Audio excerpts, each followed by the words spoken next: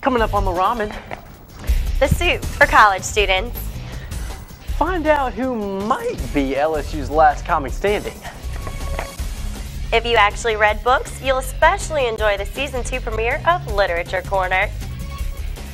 And we got the Grammys covered, from winners to lip-sync performances and fashion faux pas. You're watching the most watched program on LSU's campus, The Ramen. The soup for college students. The Ramen, the soup for college students. Hosted by Ben Wallace and Caitlin Fish. Movie news with Matt McKay. Music news with Lamar Narcisse. And a cornucopia of award-winning ramen reporters.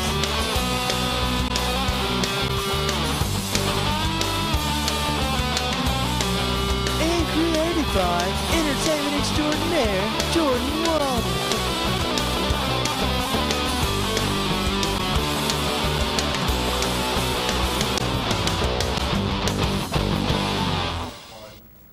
Welcome to the Ramen, The soup for college students. the most watched program on LSU's campus. And the only show to ever cure AIDS.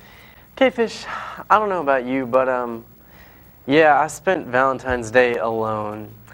Oh, what's wrong, Ben? Are Cupid's arrows impervious to your sexual orientation? Reminding you to keep the Christ in Christmas and the VD in Valentine's Day, here's Hannah Martin. If you're one of the millions of sad kids who tried to ignore Valentine's Day, this is what you missed. About half of all Facebook statuses mentioned V-Day. The other half cleverly acknowledged Single Awareness Day. Oh, and you're still lonely. Biebs tweeted about feeling special, Google got romantic, and by the way, you're still alone. Organizations tried to bribe students with crappy candy, girls showed off their cheap Valentine's presents, and you ate away your feelings of isolation. Emo chicks wrote feminist sonnets, players kept up the game. I got like 20 Valentines today, so, and I do have self-respect. And if you forgot, you slept alone with your dog. So happy Valentine's Day, solitary student. I hope you enjoyed your single-serve dinner. For Tiger Television's The Ramen, I'm Hannah Martin. Ben, are you crying? I'm just so lonely. I spent Valentine's Day in a beanbag naked with my hands 6 feet in my pants and a bag of Cheeto Puffs too. Speaking of sexual references, stand-up comics use sexual references sometimes. Auditions for LSU's Last Comic Standing were last night and continue through next week. If you're interested, here's a look at some of the stiff and thriving competition. Bitch, if you don't quit running around here, I'm gonna beat your ass! Kid looks up at me like, what you looking at her for? She don't watch me beat your ass! Me and Justin Bieber were supposed to be puberty buddies. We were supposed to hit puberty at the exact same time, but I just couldn't wait any longer. He just kept holding out. Like, my friends think I hate pop culture, which I think hate is such a strong word, you know? I mean, in this case it's accurate, but it's so... What's the deal with time zones? Like, what if you live like on the edge of one and you have to like drive across the time zone to work? I was trying to talk over the idea with my best friend, and he told me, he's like, I mean, you're funny, but you're not really a stand-up comedian. I was like, oh, am I more of a sit-down comedian? Like, laughter's the best medicine. You know, going off of that theory, every time someone tells me that they have cancer, I just laugh in their face. What's the deal with chopsticks? They've seen the fork. They know the fork. Watch The Ramen, the only show to ever have cured AIDS. Okay. Whoa, those comics were extremely talented. Speaking of extremely talented folks, it's time for the most educational segment of the show, Literature Corner. With entertainment extraordinaire and literature lunatic, Jordan Walden.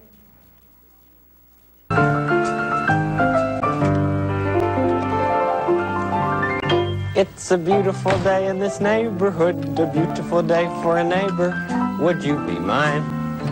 Could you be mine? It's a neighborly day in this beauty wood, a neighborly day for a beauty. Would you be mine? Could you be mine? I have always wanted to have a neighbor just like you. I've always wanted to live in a neighborhood with you. So let's make the most of this beautiful day.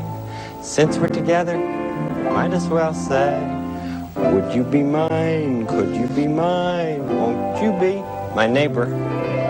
Won't you please? Won't you please?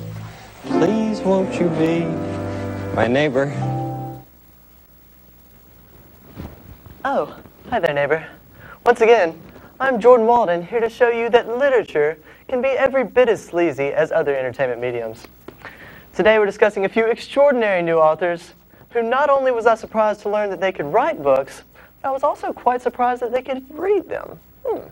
Well, let's just jump right into it, shall we? The first brilliant literary masterpiece we're discussing today is Snooki's completely fictional account of a group of Jerseyans sharing a shore house for a bodaciously titillating summer vacation appropriately entitled A Shore Thing. Also, Snooki would like to clarify that she did not use a ghostwriter in this composition. She just had someone write it for her. But I digress. This book is a great purchase for those of you who have been living under a rock for the past 3 years, or know how to read. Moving on, Roseanne Barr is out with her third autobiographical text dubbed Roseanarchy. This 300-page rant covers topics from political commentary to feminism. And there's even a few sexually explicit chapters near the middle. And if you can make it through the aforementioned middle chapters without expelling the contents of your stomachs, this is the prose I propose. And finally, the Bieber fever lives on, despite the Ramen's best effort to vaccinate this dreadful disease. We beat off AIDS, but Bieber fever's a different animal. Actually, on second thought, I'm not going to talk about Bieber's book, entitled First Step to Forever. Never say never, step into forever, forever, forever, ever, forever, ever. This edition of Literature Corner has been brought to you by the Thank God Bieber Didn't Win a Grammy Award Foundation. Now a word from our sponsors. More on Little Bieber after the break.